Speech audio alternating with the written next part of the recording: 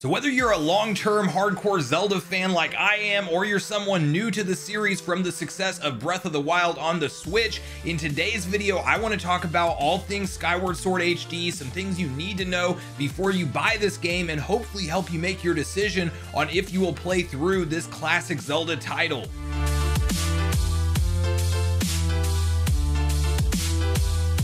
What's up, nation? If it's your first time on the channel, make sure you join Sunbro Nation by subscribing below. Hit the like button on this video if you enjoy it today, and make sure you turn on your bell notification icon so you're kept up to date with all the newest gaming news. As I mentioned, guys, today we're talking about Skyward Sword HD, as at the time of filming this video, it is Tuesday and the game releases this coming Friday. So I am extremely hyped for this title to finally drop, as we have gotten a lot of hype and promotion around it from Nintendo. But the first thing I do want to talk about is the surprise way that Nintendo has been unveiling the features of this game, as a lot of fans expected, when it was initially announced, to have all of the quality of life improvements outlined. And there was actually a lot of controversy around this, if you weren't familiar with it, that there was an amiibo that came out and there was no other official quality of life enhancements at the time, and Nintendo had a thing like fast travel from anywhere in the game locked or tied to this amiibo that was $24.99, which is higher than a standard price amiibo. And of course, in the world of 2021, it quickly got scalped up and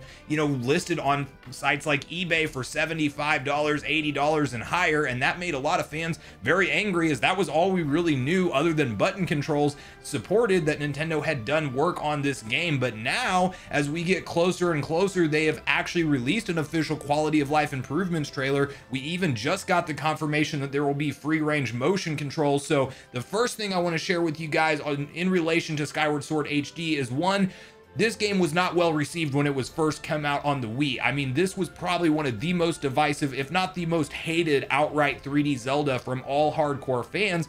And there was a mix of different reasons for why that was. One of which is that Nintendo in the Wii era was focusing on a very broad casual audience, and while it was a great idea to have Link tied to motion controls for sword swings and shield functionality and things like that, it really made a lot of fans upset that that was the only option we had to play this game. You then had a cell shaded art style, which some fans do prefer and then other fans absolutely do not like, and then you had things like Fee, which is a very overbearing NPC that outlines everything for you. The tutorial to the beginning part of the game is way too long. There was a lot of reason to be pretty disappointed with this title when it comes to the original Wii release. However, a reason why it's so important, especially if you are a long-term Zelda fan, is the story it has to offer. As if you don't know, there are 3 different timelines in Zelda that do split up, but we don't know why we're always playing as different Links and different Zeldas, and you're seeing stories being told about thousands of years ago. There was a hero that rose up. We never really understood what was going on in the universe of Zelda until this game, as it is the origin story for everything, the creation of Hyrule, the creation of the Master Sword, and there's so much incredible storytelling that goes into that. And I do want to keep this video spoiler free, but obviously Link and Zelda that you play through over the course of time are not the same people. Ganon is not the same Ganon in many cases, and there is a reason for that, and this game sets the stage for everything. So if you are just a fan of Zelda lore in general, you do need to pick this up. But I am going to walk through quickly all of the quality of life improvements that we can expect from the original Wii version, and what the game will ultimately feature when it is released on the Switch in HD. So as I mentioned, a big one is optional help from Fee, as she only appears in cutscenes when necessary and can otherwise be summoned manually for advice or guidance, which is huge, because if you don't want to be spoiled on how to solve a puzzle before you even got a fair shot at solving it yourself, you can now turn her off or just interact with her when you want to. You have an enhanced frame rate because the game originally ran at 30 frames per second. It now runs at 60 frames per second, which if you've seen any of my other videos, you will know that is a big deal to me, as the smoothness of 60 frames per second is absolutely noticeable from a 30 frame performance gap. You can fast forward dialogue, which seems like a given. I don't know why you couldn't do this in the first game, but you literally couldn't, and now you can. There's streamlined item information, because one common complaint from fans is that you're getting over explained what items are. You might pick up a rupee or a heart and something that is extremely basic that you find throughout the game at all times, and for whatever reason it fee or the item just description in general wants to tell you what that is again, and it often happened after you save and quit through a run, and whenever you come back into the game they act like you forgot everything you learned, even if you're 40 hours plus into this title. So that is now done with, as you know, they're not going to re-explain what an item is after you get it the first time. You can skip cutscenes, which is good for if you're going to want to replay the game over and over, maybe do a lot of 100% runs or you know, even speed runs and things like that. But I really would recommend everybody, as the main selling point for me on this game is the story that it tells. So don't go and skip the cutscenes and only go in it for the gameplay. This is an extremely important story to the entire history of the Zelda universe, so you do need to go through and watch those cutscenes, especially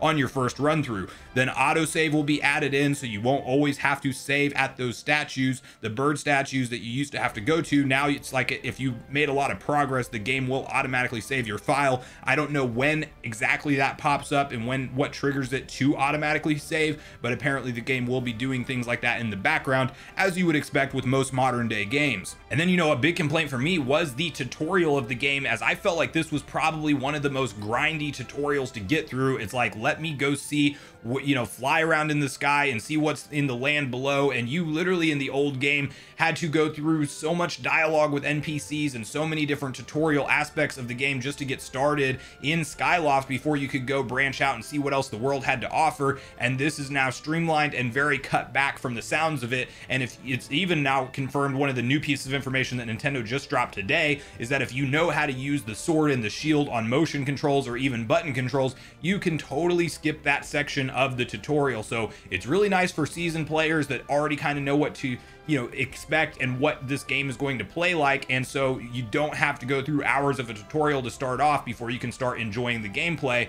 And then another big one that was just uncovered yesterday as far as quality of life goes is we have full control of the camera, which sounds like something that's very expected nowadays. Obviously, if you played Breath of the Wild, you know that's something that's included in a title like that. But on the Wii, you had the motion controller and you had a single nunchuck, and so that caused for some very clanky, you know, looking around animations. You basically had to Z target, you know, where you wanted to face Link, and it would chop to that frame. And so now we have a second analog that we can fully control the camera with. Another thing that Nintendo confirmed last minute is that if you are playing in motion controls, you will have the option just to obviously move the right analog stick, as that is not tied to your sword movement. But if you are playing in button controls, they have the feature tied to the L button, so you will be able to hold down the L button and actually move with the right analog. And that was one of my concerns in my video yesterday, where I didn't actually know how Nintendo would map that, and it does appear, you know, that we will have that option to still have the free range of motion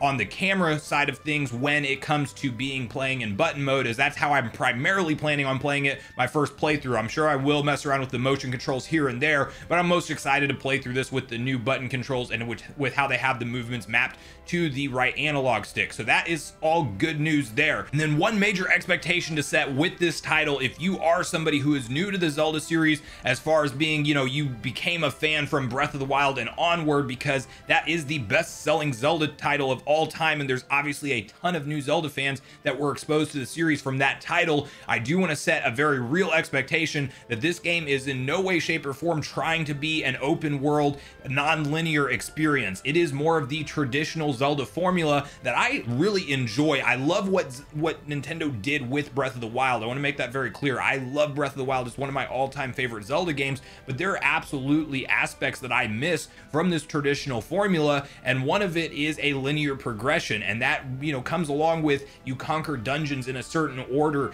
and you can't just go wherever you want as far as whenever the world opens up. Like, there is actually a path for you to follow on this game. You need to get, you know, certain items before you can get other items, and you won't be able to progress to a certain part of the world until you've conquered this dungeon or that dungeon. So that's something to set expectations with. And while, you know, this is a very different formula from Breath of the Wild, it also spawned some of the ideas for Breath of the Wild, in the way that this was the first game that we saw the stamina wheel be functional, and that's where Link actually does get tired after running for too long. And obviously that was something that in Breath of the Wild you could upgrade, and in this game it was the introduction of the stamina wheel deal, as we'd never had that mechanic before. We don't have weapon durability in Skyward Sword HD, but we do have shield durability, which was the first time that Nintendo had ever played around with that. So this is the game before Breath of the Wild was released, and there's obviously a lot of influence from Nintendo as far as, you know, how Skyward Sword HD kind of laid the groundwork for some of what they were trying to do with Breath of the Wild. And then I do want to say another reason why this story is going to be so important, besides the fact that it is the origin story for the whole series, is I personally have speculation, and I know a lot of other people do as well, that Skyward Sword is going to tie into Breath of the Wild 2 in some way, shape, or form. As if you look at the opening scene from the trailer where Link is falling through the sky, it is exactly reminiscent of what he does in Skyward Sword at the opening trailer. It's the same thing. There's islands in the sky in Breath of the Wild 2. That's also what, you know, Skyloft is in the original Skyward Sword game, and I do think that these are ultimately going to influence each other, and I think there's a reason Nintendo wants to have this game come out before Breath of the Wild 2 and have fans exposed to this story, because I would not be surprised if these stories intertwine somehow and the world of Skyward Sword is somehow linked to what we're doing in Breath of the Wild 2. So I think it's a really exciting thing to pick up. I think it's a game that you have to get day one if you're a true Zelda fan. If you didn't like it on the Wii, I would encourage you to give it one more shot on the Switch, just for the simple fact of all these enhancements. I know there's talk around the price of, you know, this was originally a $50 game on the Wii, but it also wasn't HD. We didn't have button controls. It was very clunky, and I think that most of the game's shortcomings are going to be fixed in this version of it on Skyward Sword HD, and it's out this Friday. So again, I know this game's not for everybody out there, but if you are a Zelda fan and you're looking forward to Breath of the Wild 2 like I am, I would definitely encourage you to pick this one up, play through it, enjoy the story, and, you know, see what you think. If you are a brand new Zelda fan, see what you think about the more traditional style formula. As I mentioned, this is not an open world experience. It's very linear, and I would be curious to know if you guys, you know, enjoy that after you've had something like a super open world in Breath of the Wild. For me, this is going to be, you know, more of a trip down memory lane, as I primarily have played the more linear classic Zelda formula style game. So I am very excited to pick this up day one. But at this point in the video, guys, I do want to know from you if you're planning on getting this day one at release, if you're going to wait a little while, see if you can find it on sale maybe, or if it's something that, you know, you really were turned off by the price point of $60 and you don't think it's worth it in your eyes. So please leave me all your thoughts with that in the comments down below before you leave the video, and then also hop over to the community tab where I will be asking you so we can get a percentage poll going of if you're planning on getting this game day one or waiting.